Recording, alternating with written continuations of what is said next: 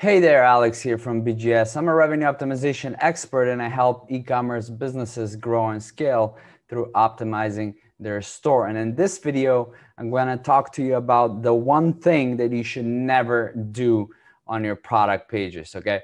And this is one of those things that's accepted as a must-have in the industry, but in fact, it's one of the biggest mistakes that businesses make, okay? So what am I talking about? Social sharing icons on your product pages. You should never ever have social sharing icons on your product pages, okay? And there are two reasons for it.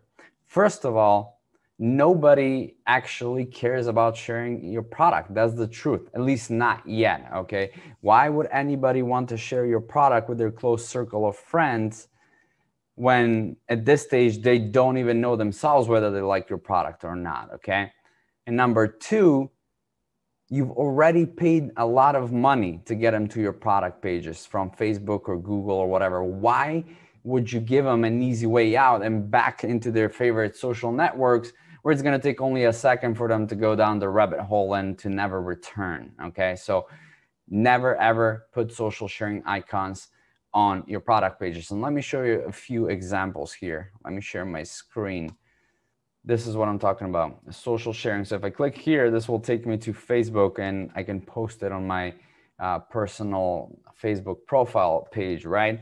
Or Twitter or Pinterest in this case, depending on what pages that these businesses enable. Here's another example. This is a little bit smaller, so it's not as prominent, but look at this website, okay? These social sharing buttons are literally more prominent than their add to cart button, which is a so-called goes button, which is another thing you should never do, by the way. The add to cart should be the most prominent element on the page. And in this case, it should be black, but that's a topic for another video. But look, these literally stand out more than the actual button, which is the one action that you want your visitors to take on this page. So this is a big no-no. It's super distracting, okay? Takes attention away from the main action. Here's another site. I'm not even gonna go into what all of this stuff is doing on the left, but look at these big social sharing buttons here. They're not even icons, but they're buttons.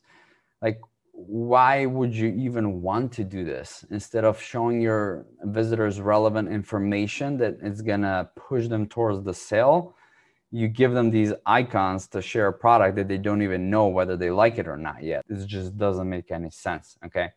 And here's yet another one, right below the buy it now button, okay? Which is something you shouldn't do as well. You shouldn't have buy it now button on the product pages, add to cart instead. But anyway, you do not want to do this at all. This is very distracting, okay?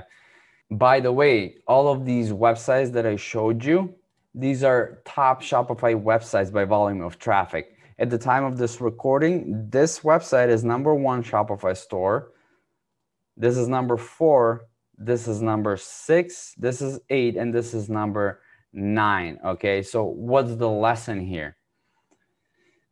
Don't blindly copy other stores just because they're big or they're popular, they get a lot of traffic. Just because they're big, that doesn't mean that they know what they're doing, okay? So you should never ever just blindly copy other websites.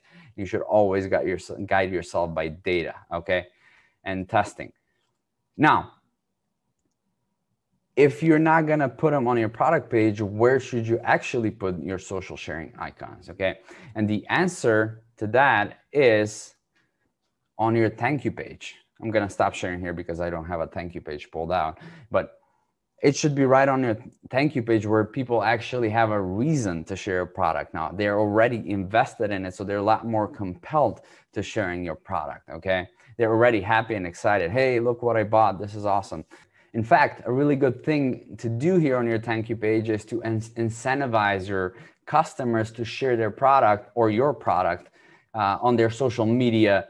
Give them something like a discount or a gift card or whatever. It doesn't matter, whatever works for your business, but that can work really well if done right, okay? That's #1 spot. And #2, another spot where you can show your social sharing icons is in your transactional emails, your email receipts and email order confirmations, okay? So Let's recap real quick. What do we know so far? Number one, never show your social sharing icons on your product pages. Number two, show them on your thank you page and your email receipts and order confirmations. And number three, incentivize your customers to share your products on their social media. And that's how you will get a lot of free eyeballs, free traffic to your website, basically. And last but not least, don't blindly copy other people's stores just because you think they're big or they're popular or they're doing well. That doesn't mean that they're doing the right things, okay? That's it for this video. And if you liked it and you want to hear more of it, stay tuned because there will be a lot more coming where this one came from. And if you want to work with us, just go to workwithbgs.com. Just fill out a small application and we would love to get on the phone and see how we can help, okay? That's workwithbgs.com. Until next time, have a good one and I'll see you soon. Bye.